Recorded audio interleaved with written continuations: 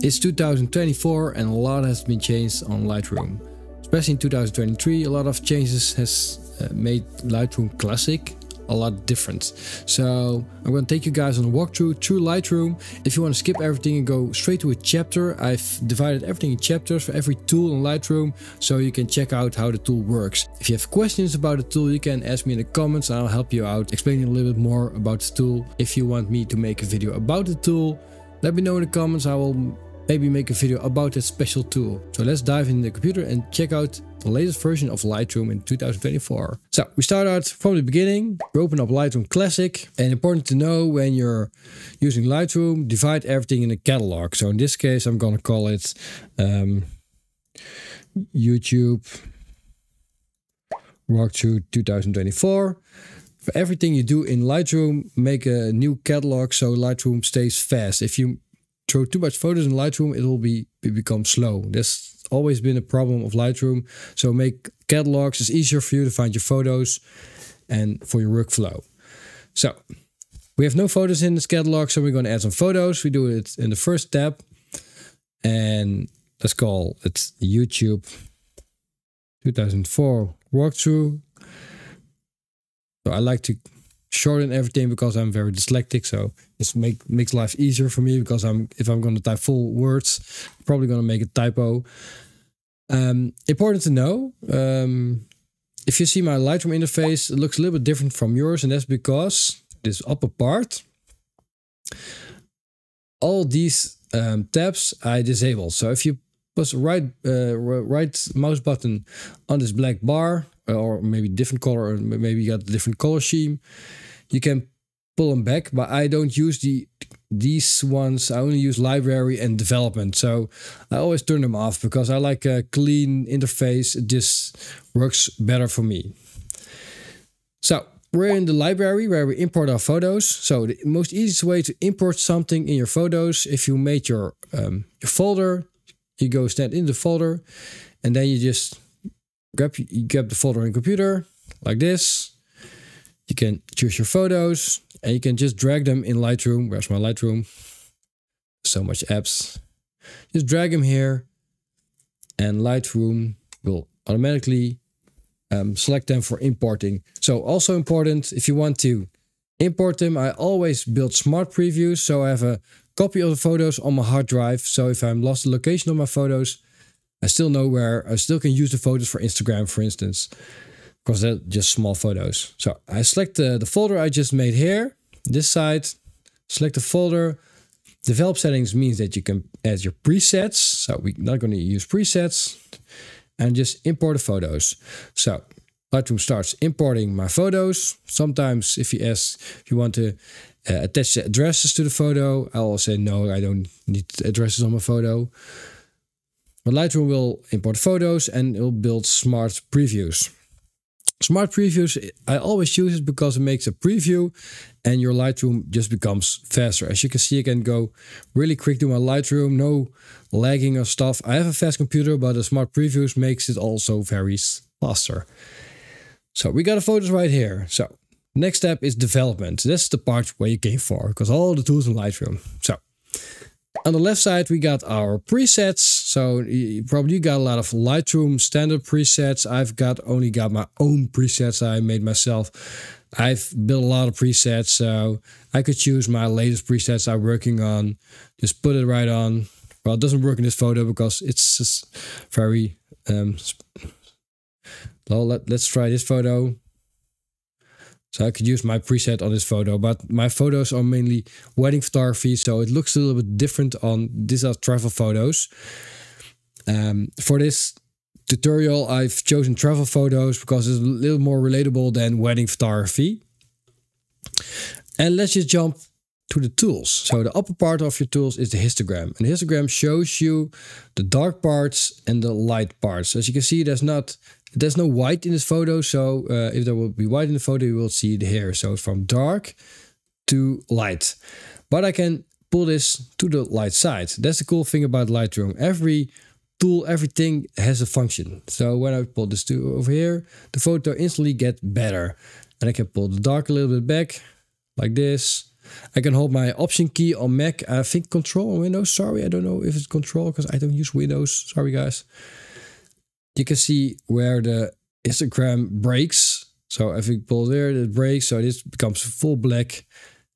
And if I hold my Option key and I just pull it, pull it back like this, you can see it doesn't have to break maybe a little bit like this. So I've got really dark blacks. And here I can do the same thing with the whites. So maybe like this. So this is what you see here is this is full white. So there's no detail in it. So I don't want that really like this. So now I get the black is black and the white is white in my photo. I get a full contrast on the photo. So next up is the basics of your photo. Let's choose another photo for the basics. Here are my dogs. Foo and Iris, the border collie and the Labrador. In the basics, you can change your white balance and you can change the contrast of a photo. So the white balance, you can use it automatically like this with the white balance picker. You choose a neutral color like here, the white, and it makes a neutral color. It's very early in the morning, so it's a little bit bluish, the light. But I don't like the automatic settings. If you're a photographer, you want to learn more about color grading, just use a slider by eye. Just learn how it works. Understand what the purple or the green does to the photo. Learn to balance it. I think that's way more interesting to learn. Because do you want to have the most neutral color, or do you want to make your version of the photo? That's what you have to think about. After the white balance, you go to the exposures. So you get a full exposure of your photo. You can make it brighter or less bright. If you've chosen a slider and you I don't like the slider settings, you can double tap it and it goes back to the neutral setting of the slider. So you can change your contrast like this. But there's just a way to change the contrast because there are way more ways to use the contrast. You can pull up your highlights. You can pull up your shadows, especially when our black dogs, these like velvet black. You can pull it up so you can see Iris like here. So Iris becomes visible. Pull the highlights down, shadows a little bit down. So that's the contrast. Also, you can give it more texture, especially in the sand. You can see the paws here. If you pull up the texture, it's way more visible. I don't like a lot of texture, but you could add some texture. Also, clarity makes the photo a little bit more. It's more like a contrast texture kind of thing together. Then you get your vibrance of your color, a little bit more powerful, punchy color. Also the saturation, so it's over all the colors, like a color boost. Then we go to the tone curves. And the tone curves is the part where we play the most, I guess. I like the tone curves. So the tone curves have 5 different curves. The first curve is more like a contrast curve. You can change the highlights of the photo. You see up top, you can change the shadows. It's basically the same as the basics there. And I don't use it that much. Then we get the pure contrast. And this is the more important part. I always put a point in the middle. And you can grab it right here and just pull a little bit up. You can also do it with the lighter part. You can pull it up or less. You can play around with it. And if you want to, a lot of people make a little S-curve. This is like a very strange S-curve. More like this. A lot of people do like this with an S-curve to make the photo more interesting. Because it adds contrast to your photo. And light here. So a lot of people do like this. That's what you can do with the tone curves contrast. Then you got the red and the green. Same thing, you can add red or green. But if you want to do it right, you hold your Option key. Again, I think it's Control on Mac. A little bit like this. You can just give it a little bit more like a vibe like this. Up like this. I will give it a little bit more light because it's so dark for you on the screen probably. So like this. That's another way I normally do it, but just to show you guys. Again here, we can add some color here. If you move it around, you can see that the color does something. So this is more the colder color for the highlights. And the same thing here. The highlight gets some colder color because it's snow. Snow is cold. And for the bottom part, you want a little bit warmer. And now you added adjusted it with your tone curves. And if you press this button, you see this. There was a photo like it was. This with the tone curves. Easy way to make your photo look better. There are a lot of. I made more videos about tone curves and how to edit them. Color mixer used to be called HSL. You can see it here. Most people think of Lightroom. They use this tool. I don't use it that much. I use it as a like finishing on the, like a finisher. I don't do too much with it because I like the color mixer better, or the tone curve. Sorry. So if you press this button, you can change your hue. Hue is your color of your all the color. So you can change the color. So the green can go to the orange, as you see here, or we can make the green really green. And then you got the saturation. So how vibrant is the color? That's the saturation. So we can make it more vibrant. And luminance is how bright is that color. So we can make it really bright. Same thing. We can do it again with the rocks here. Let's put a little purple. Let's make it a little blue. Why not? Let's make a crazy photo. Saturation of it. So you can make it more blue or less blue. I can make it even black and white. I like the black and white vibe a little bit better because the rocks are blue. Also the luminance was, if you use the luminance, it doesn't do that much because you pulled out the saturation, but still you can change it up, as you can see. If you do a little more saturation, like the blue, and do the luminance, it has more effects. Oh, sorry. Like this, you see. There's also a point color. Nowadays, a point color you can be more precise. So you can choose this thing, pick your color green, and you can say, well, I don't like the green. I want the green to be all more green or more yellowy. Same thing with the rocks. Now it's blue. We can say more neutral, or you can make it more bluey. You can go which color you want. Let's make it more neutral. You can say, well, the roof. So you can pick all those colors, and you want to make the roof a little bit more red to give it more contrast to the photo. Again, you can see it here. So this slider means from left to right. As you can see here, and this from the bottom to the top, this slider. And this slider is just the luminance of what you see. Let's go put it back. You can visualize that range you're selecting. If you visualize, you can see everything that has to do with this color you chosen. So that's the point color mixer. And again, if you want to see the effect of it, press this so you can see what the photo was and how it is right now. Then we go to the color grading tool. The color grading tool, a lot of people use it to make the photo give that special vibe. It's like split toning. That's how it's used to be called. You get your midtones, shadows, highlights.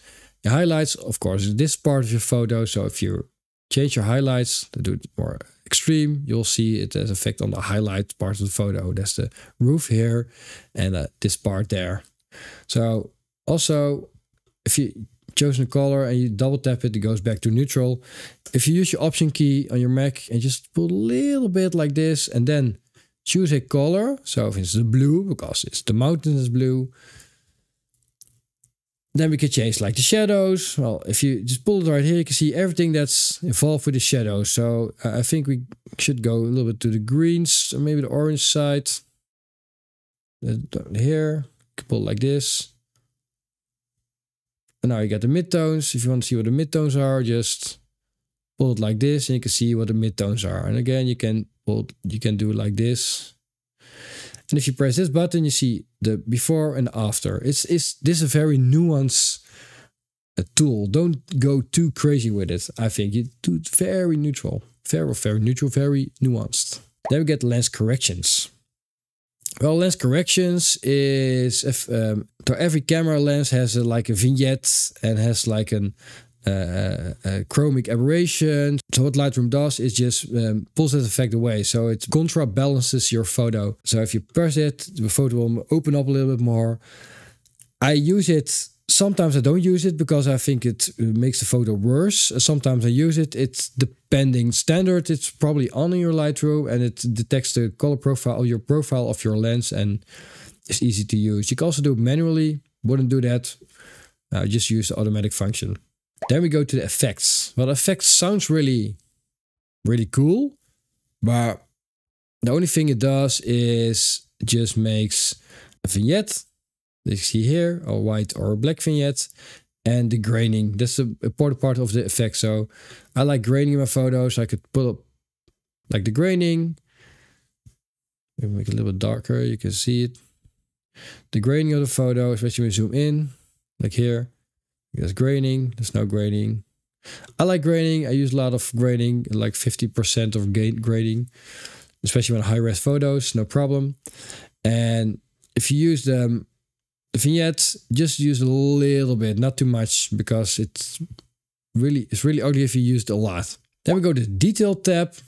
So the detail tab is a sharpening tool. Standard is always on. I don't like the sharpening because I like the softness of a photo. So if you grab this photo, if you want to sharpen it a lot, and the best thing to do is to zoom in, sharpen it. You can see you get all the strange sharpness effect. You can change it with the radius and the details, but I just turn it off. You can use it a little bit. I get a little bit sharper. Also, a denoise function. There's an AI function that denoises your photo. So if you get a lot of noise because you shot in high ISO and you had not enough light to fill up the ISO, you get grain or noise. You can fix the noise with the denoise function. So it's a cool little thing. I hope you never need it, because if you need it, you probably did something wrong with the photo. The transform function is if you have a house, for instance. So everything is not straight. You can use this thing and you can make your house straight like this. You follow the lines of the house on the photo like this, and it makes the photo stand right. There was a photo, this is a photo. So it makes your photo right. Especially when you're a photographer of houses and stuff, and there's like a strange form, you can change it with this. Important is to have enough space around your photo, or else it doesn't work, because it crops your photo a lot. After transfer tool, we get like an early access lens blur tool. I don't know if you got it in your Lightroom, but it's an early access thing. And the best thing to do, grab a photo of our dogs. And what it creates is like an AI lens blur. So how does it work? It visualizes your photo. So this is the sharp part, this is the unsharp part. So if I would say I want this part to be sharp, or this part, and the more white there is, the more there is sharp. And I want my Labrador to be sharp. I can do it like this. And if I now turn it off, oh, it's still a little bit buggy. She is sharp, he isn't sharp. And if I change it up to the Border Collie, he'll be sharp and she won't be sharp. That's basically what it is. But if you use something like this, just use a little bit like this. Maybe you like it. I'm not a big fan of these artificial lens blur thingies. I think you should do it as a photographer. I have lenses that go to 1.2, so I don't need a lens blur in Lightroom. And it's very buggy because it still doesn't work really great. Then the calibration tool, one of my favorite tools. I always have it higher up in my tools, because the calibration tool, you can make your photo instantly look better. Look what I do here. Or my autumn vibe. I use this tool a lot, so I can do it. I can do it from just without really thinking about it. I already know what to do, like this. So maybe a little bit more light in the photo. So with this, I just made a photo look better in just 10 seconds. Turn it off. There was the photo. This with the calibration tool. So if you never touched the calibration tool, start using the calibration tool, because it's really, really, really cool. You can do a lot of it with it. I also have a video about the calibration tool. If you're curious about it, be sure to check it out, because it's amazing. A lot of people don't even realize that's what you can do with a calibration tool. It works on a pixel level. It works very differently. But you can see if you're shooting landscape thingies, it just works really, really well. So if you don't like the blues, you can go to your color grading. You can say, you can go to the color mixer. point color, you say, okay, the blue, I don't like the blue. I want the blue a little bit more neutral like this. And also the blue over here, because there's no more blue. A little bit more neutral is possible. As easy as it is. If you want to make a preset of this cool little preset of this photo edit, you can press preset, you can create a preset, you can create a new user preset, you can say a new group, sorry. You can say Lightroom 2024. Yes, create. I can call it Lightroom for nature reset. And now I've created a preset. If you go here, Lightroom 2024, I got my Lightroom 2024 preset. If I go to this photo and I'm like, oh, I want to edit this photo, I can use my preset. I still have to adjust the shadows and stuff. We can make the photo look better with just a simple preset.